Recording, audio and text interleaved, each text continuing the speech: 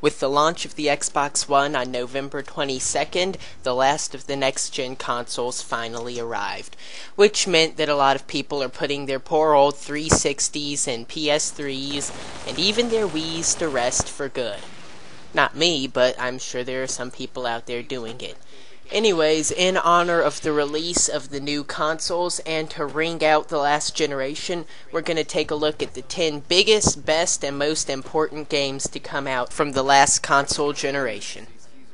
But before we get too far into that, there are a couple of things I need to mention. First, seeing as how this list pertains directly to the last console generation, that means every game on this list must have appeared on at least one of the last generation's consoles, meaning it must have showed up on either Xbox 360, PlayStation 3, or the Nintendo Wii. PC exclusives, no matter how great or important they are excluded from this list. Sorry, Half-Life 2, that means you. Additionally, as this game pertains to specific games, that means that collections are also off this list, meaning the orange box, meaning still Half-Life 2. Sorry. Number 10, Super Mario Galaxy. To start this list off, we'll go with a Wii exclusive, and one of the first Wii games I ever played. Super Mario Galaxy was a huge deal when it came out in 2007. It was pretty much the Mario game. Pretty much the Wii game to play, period. Everyone who had a Wii had Super Mario Galaxy, because it did so much to the Mario formula. Think about it. That game managed to implement motion control into a Mario game better than most other Wii games have ever managed to do since. It had some of the strongest level design of any modern platformer, period. It was gorgeous for the time, it had a great soundtrack. Everybody loved Super Mario Galaxy. It pretty much became the killer app for the Nintendo Wii for years.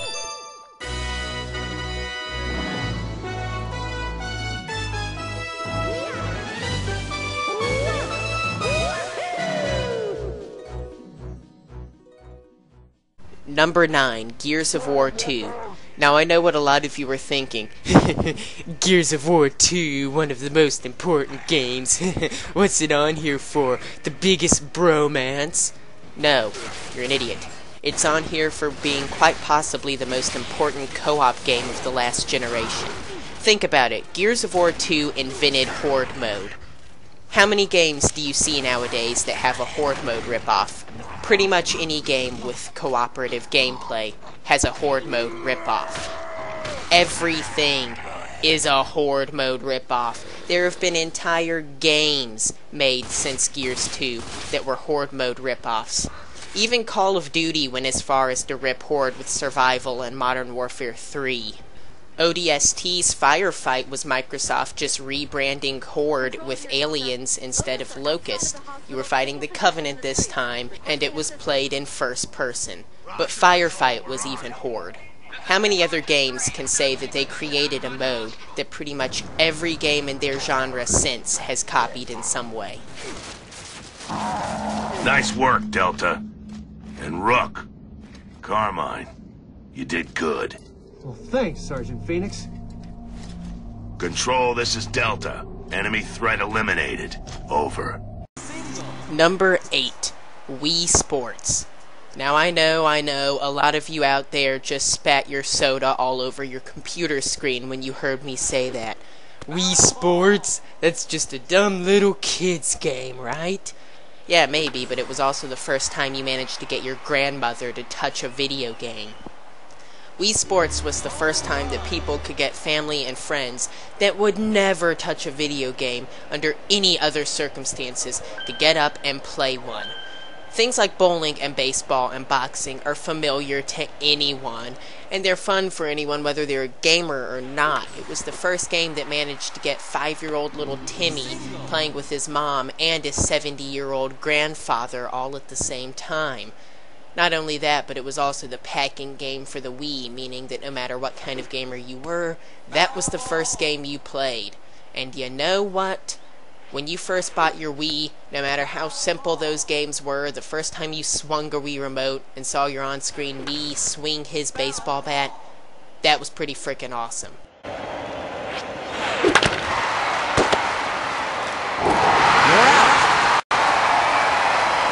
Number 7, Portal.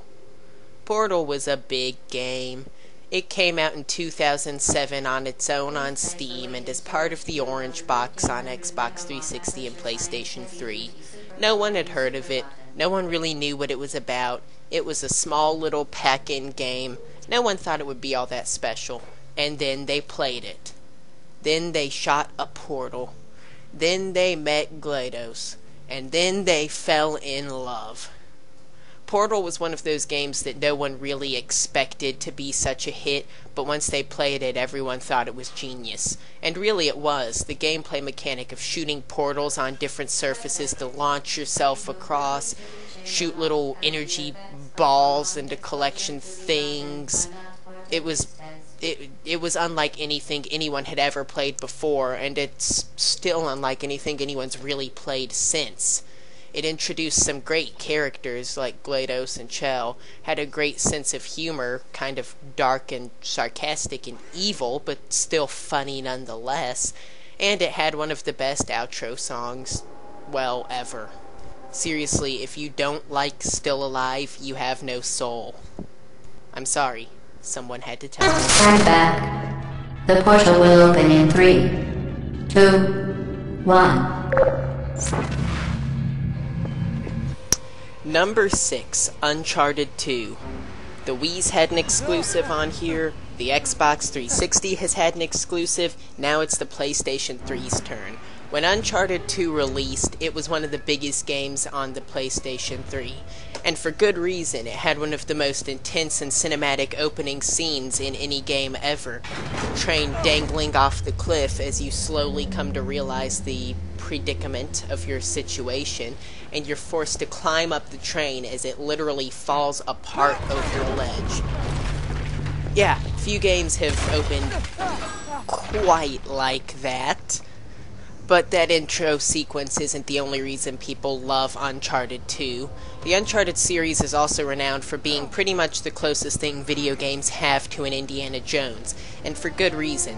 The character of Nathan Drake is just a likable character. Most of the characters are, in fact, and that's one of the franchise's biggest strengths, is creating realistic, likable characters that you want to get behind and that you're interested in.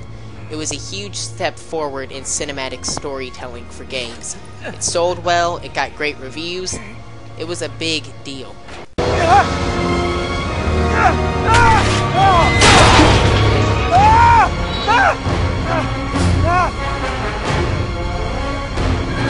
Number 5, Halo 3.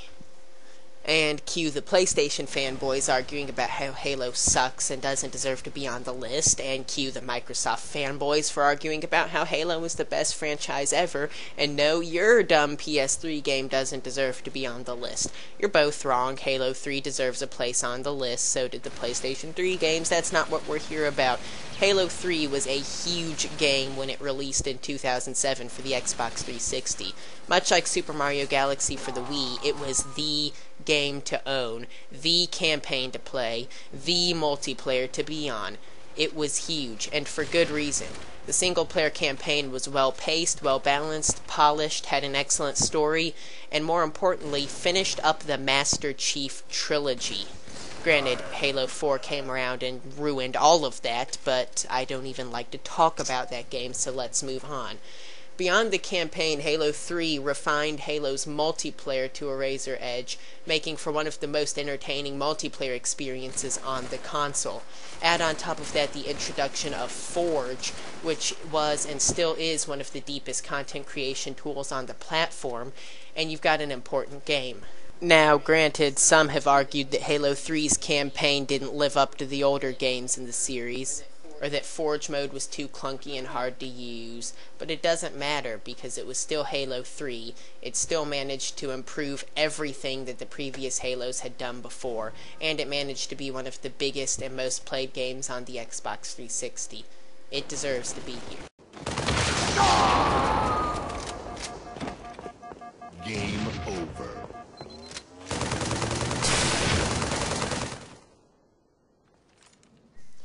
Number 4, The Walking Dead. The Walking Dead had a lot to live up to when it released in April of last year. It was based on one of the most popular franchises at the time, and licensed video games don't tend to have the best track record.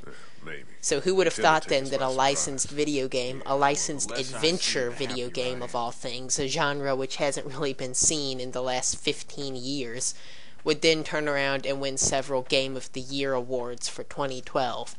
The Walking Dead defied everyone's expectations by providing one of the best narrative experiences we've seen in a very long time. The choices you made genuinely felt like they mattered. They affected how characters reacted to you in the long run, and it was something that we really haven't seen all that much in games before. Of course, that was helped by some excellent writing and voice acting, and really that's what makes this game so special. It's not a great gameplay experience, really. The point-and-click adventure parts are fairly straightforward and not all that exciting, but your interactions with other characters, the way they unfold, and getting to see that characters genuinely change their opinions of you based on your choices, it was something that had players on the edge of their seats through the entire 5-episode experience. It was unlike anything people had played before. So, what did you get? Lot of stuff. We're fine, by the way. Nice work. This'll keep us going. Number 3, Red Dead Redemption. Now, I know there are some people that will say when you're talking about Rockstar's masterpiece of the last generation that it should be Grand Theft Auto 4 or Grand Theft Auto 5, but frankly I disagree. I think Red Dead Redemption has to be their best game of the last generation. Why? For starters, it was an excellent Western game, something that hasn't really been seen ever. Western games aren't a very common genre in the first place, and to see one done this well is even more rare. The story, the characters, the world, everything about this game was typical Rockstar, with a tightly written and interesting narrative that you could blow through in 20 hours if you were determined to, but with a huge world filled with side activities to do if you really wanted to dive in and spend dozens and dozens of hours exploring it. Red Dead Redemption was one of those games unlike anything you played at the time. It took the Grand Theft Auto formula, which was already extremely well made, and tweaked it just enough with horse riding and different mechanics to fit the era, and made, in my opinion, one of the best games of the last console generation. Have a seat, gringo! Sí, de cartas, año today! Brujería en el sepulcro. A couple of hands couldn't hurt. Number 2, BioShock. Would you kindly? 3 little words that ended up becoming the centerpiece to one of the biggest and most memorable plot twists in gaming history. BioShock was a landmark for a lot of reasons. Sure, the gameplay was fun and played different than most of the first-person shooters out there, but that's not why everyone loved it. No, everyone loved BioShock because of the story it told and the way that it was told. The actual events that take place for the player unfold much like any other game, in sequence during gameplay, but all of the backstory of Rapture and its citizens is told through audio logs, through scribblings on the wall, environmental storytelling done better than any game that came before it, and any game that has come since. The way that backstory of the characters and Rapture and what happened during its collapse is told allows the player to piece things together for themselves, forming their own story about the characters, about Rapture, about the story, and about everything that happened. It allowed the player to engage in the story, to think about everything they'd found and figure things out for themselves. It allowed a player to walk away from the game with a totally different understanding and idea of the story from another player, and that's something few games can boast. An intruder! He is ugly! Ugly! Ugly! Ugly! Before we reveal the game that got the top spot, I'd like to go over some honorable mentions. Here we go. Honorable mentions go out to Left 4 Dead, Heavy Rain, Limbo, Braid, Fallout 3, Skyrim, Twilight Princess, Dishonored, Mass Effect, Little Big Planet, God of War 3, and Grand Theft Autos 4 and 5. And now, taking the number 1 spot on our list is, drumroll please, Call of Duty 4 Modern Warfare. Now I know all the COD haters out there are going to be jumping down my throat, screaming and raging about how much they hate Call of Duty and how it's full of nothing but annoying little squeakers and tryhards and no-scopers and blah blah blah blah blah.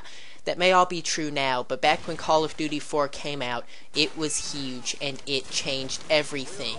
And the only people that can argue against that are quite frankly living in denial. Call of Duty 4 is a hugely important game.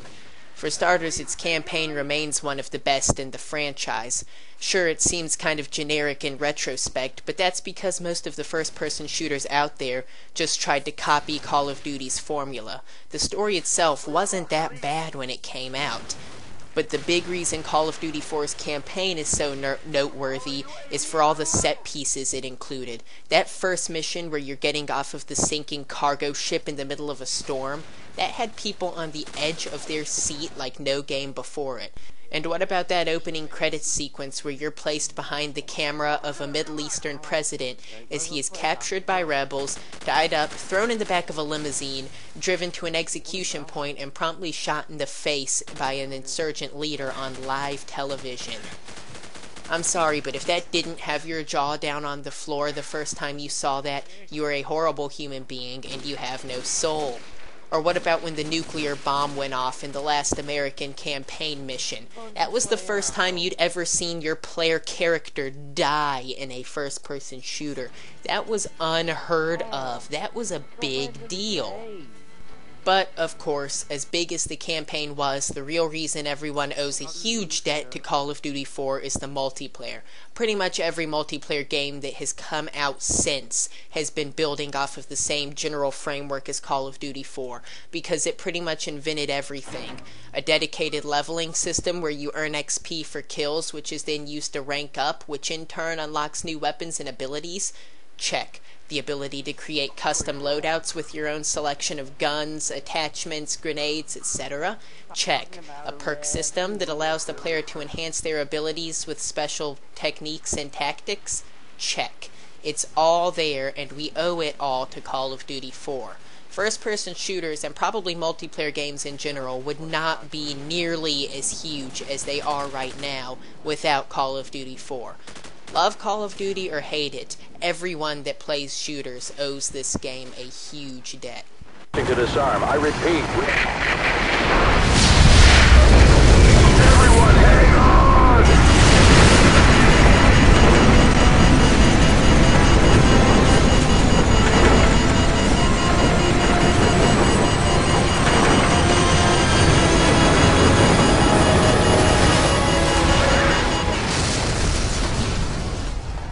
And there you have it, ladies and gentlemen, people of the world, the top 10 biggest, most important, and best games of the last console generation. Now, I know there were countless great games from the last generation that couldn't have a place on this list. So if there's a game that you think I left out that deserved a place on the list, be sure to let me know in the comments down below. Be sure to give a like and a favorite. Maybe share the video if you really enjoyed it. But regardless, my name is Alec, or AlecMan98, and thanks for watching. Have a great day. The Enrichment Center reminds you that the weighted companion cube will never threaten to stab you and, in fact, cannot speak.